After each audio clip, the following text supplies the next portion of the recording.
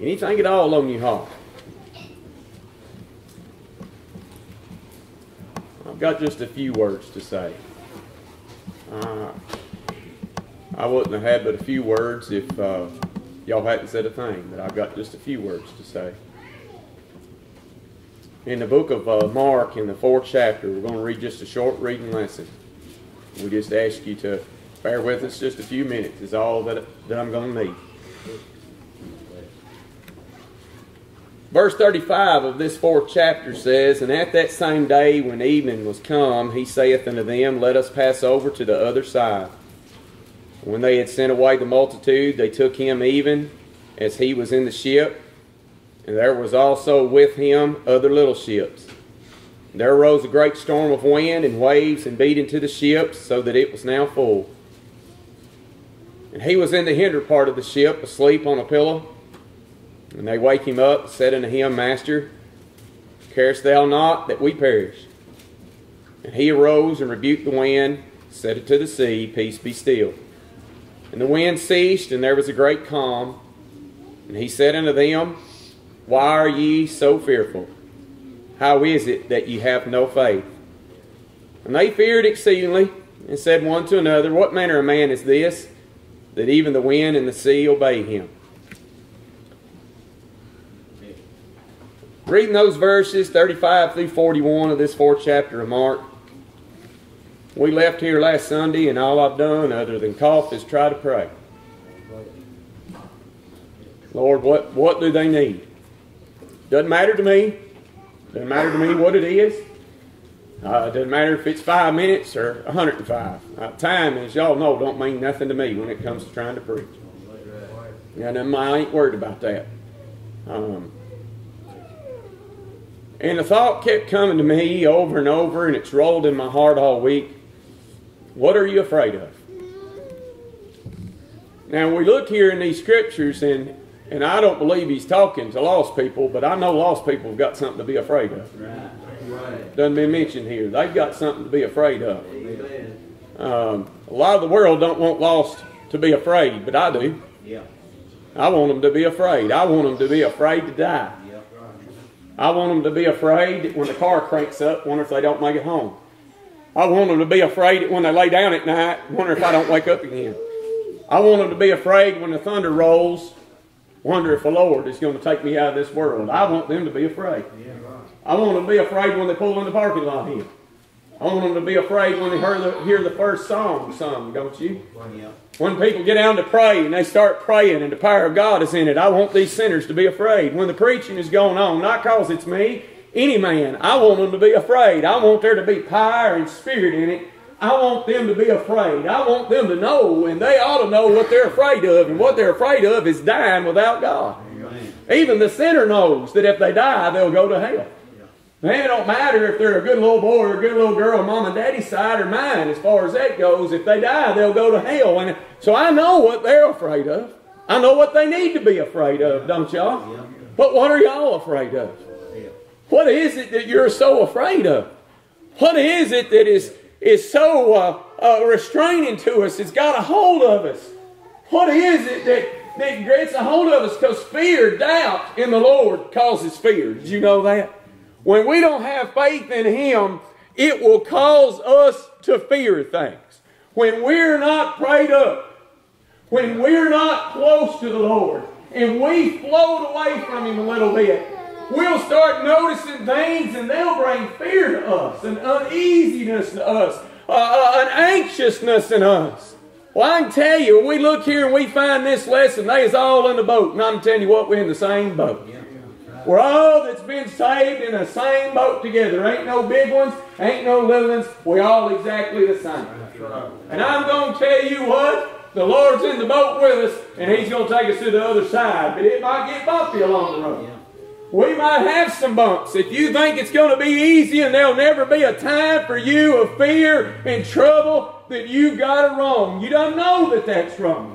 You don't know that you have worries. You don't know that you have troubles. You don't know that you don't know what's coming. And that gives you trouble and fear about you. But I've got some news for you. We ain't in the boat alone. Our Lord is with us. The Scripture says in Hebrews 10:2 in there, I believe it's the 10th verse, says He is the captain of our salvation. He's the captain of the boat that I'm in.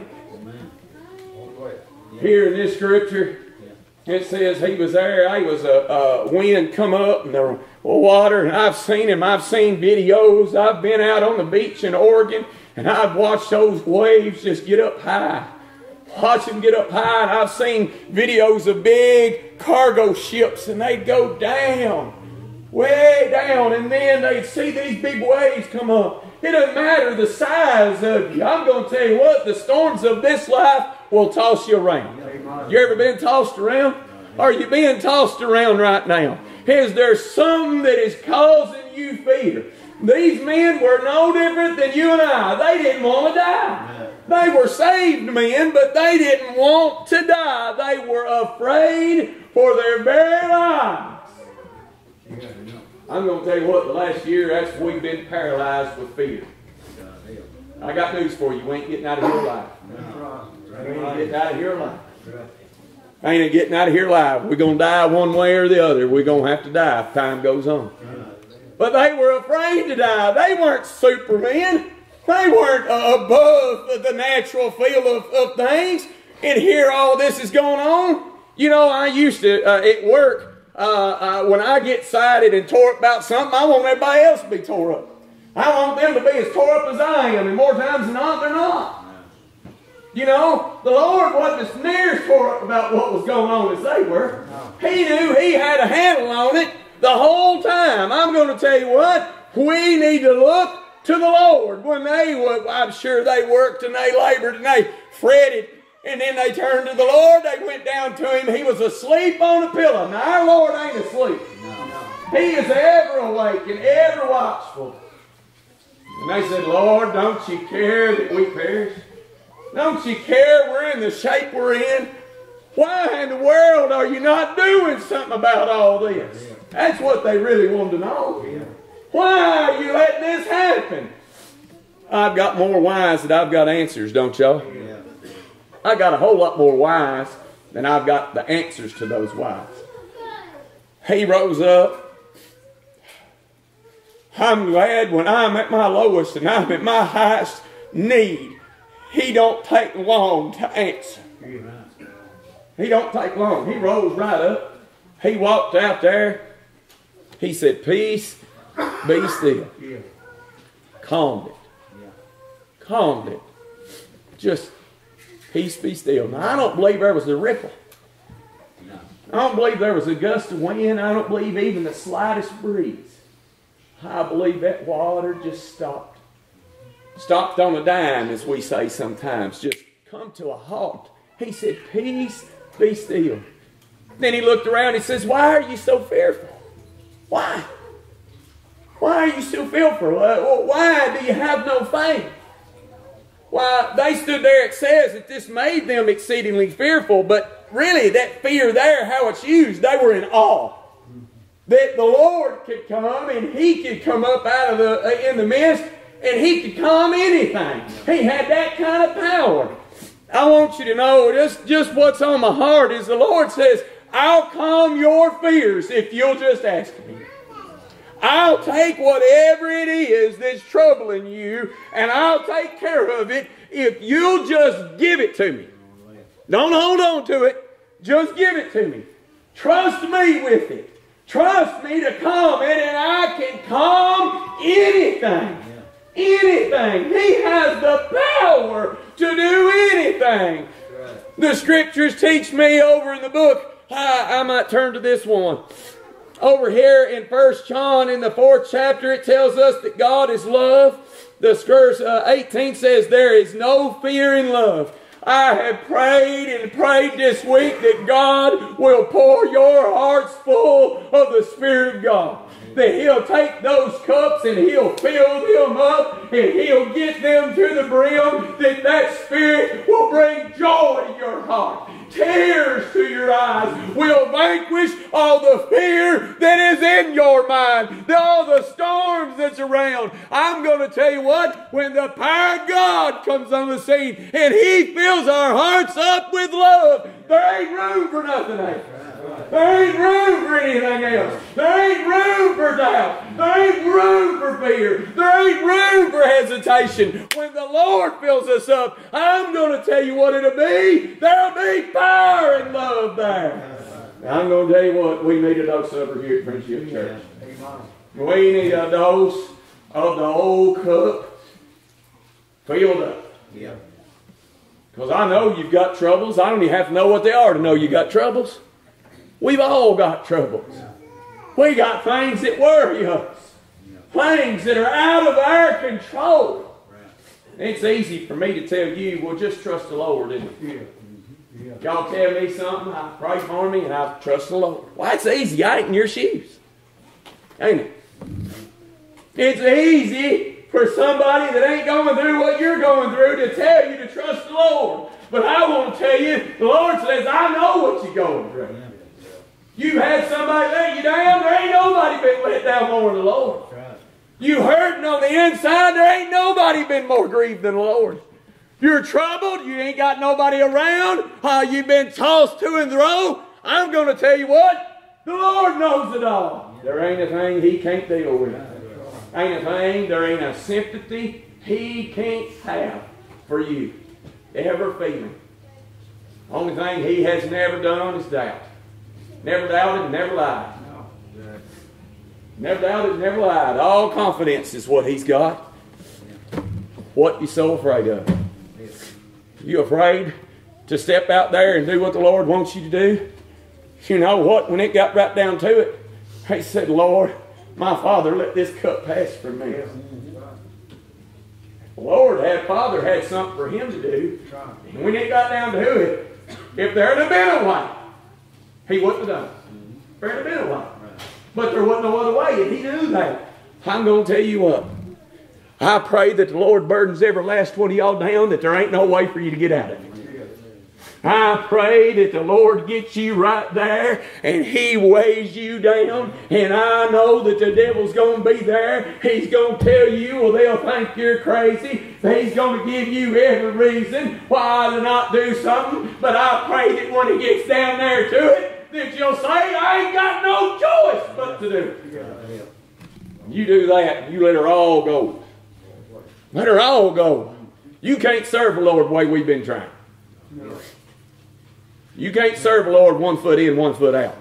We got to be both feet in this. We got to be full throttle down, putting our trust in the Lord and letting Him have it all. If we can't come that way, then we're going to sputter along. We're going to sputter along. I've had a vehicle that was missing, sputtering. I got there, but it wasn't pretty. I'm going to tell you what, the church can get in that shape if we ain't careful. We can get to sputter. We get in there a little, but we ain't getting there. Some of you need it hitting on all cylinders. We need it tuned up. And I'm going to tell you what, we need to get away from here today. We need to go somewhere between now and next Sunday, and we need to get to pray. We need to say, Lord, what can I do for you? Let's get down to business with the Lord. That size crowd we had in here last Sunday, oh, that was awesome and everything. I'll take this size crowd with the Lord in it any day.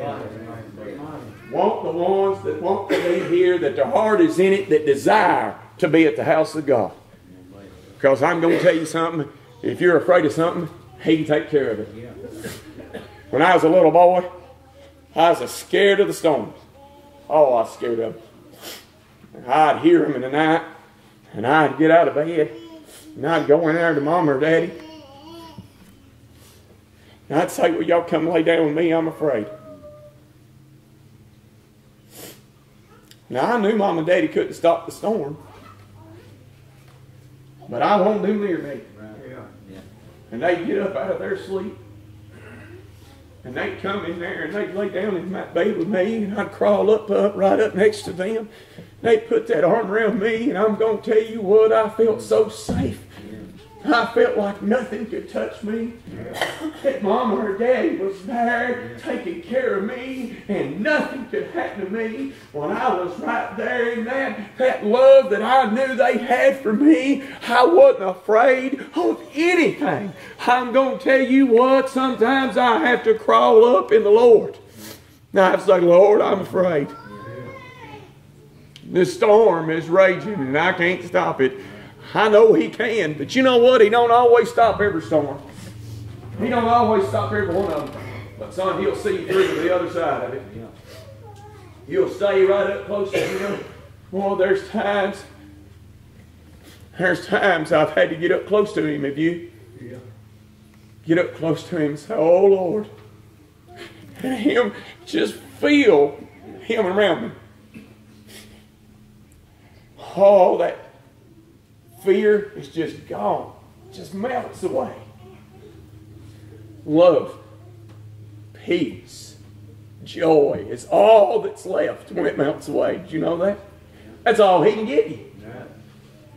He fills you up that. You've got love and you've got peace. You've got joy. I'm going to tell you what. There ain't no room for anything else. I'm going to tell you what. I'd sure love to have a dose more of it, wouldn't you? I'd love to see us in that shape, not just Friendship Church. I pray that for all the churches, because I'm going to tell you what, there's a lot to cloud our mind. We need a good dose of that. You know, we get all this pollen in here, and we'll say a good rain will come, a good wind will come, and clear that air, right? Clear that air. I'm going to tell you what, the Holy Spirit can clear that air. We need to talk to the Lord. We need to get where He needs to be. He said, why are you so fearful? If you'll just bring it to Him, He'll take care of it. Say, well, but you don't understand. It can't be fixed. It can't be took care of. It ain't never done nothing. I'm going to tell you what the Lord can do. He can do anything that you ask Him to do. If you ask Him, believe. He can fix it. He can fix it. That's all I got. I'm done. If y'all got something on your heart to do, then I ask you to do it. Y'all want to shake hands, shake hands. Y'all want to run out the door like some did last Sunday, there's the door. But I'm going to tell you what, we need to be more worried about staying in here than running out there. Lord sees that too, don't He?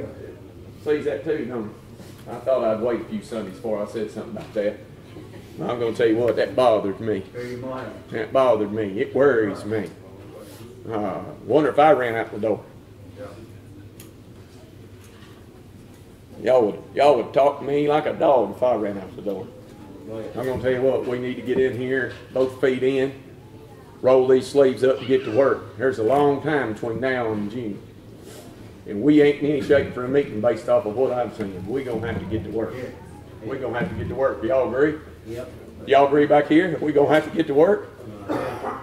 Yes, sir, we're going to have to get to work. If we're going to be pleasing to our God, we're going to have to get to work. Well, I always sing whatever you feel like you need to do.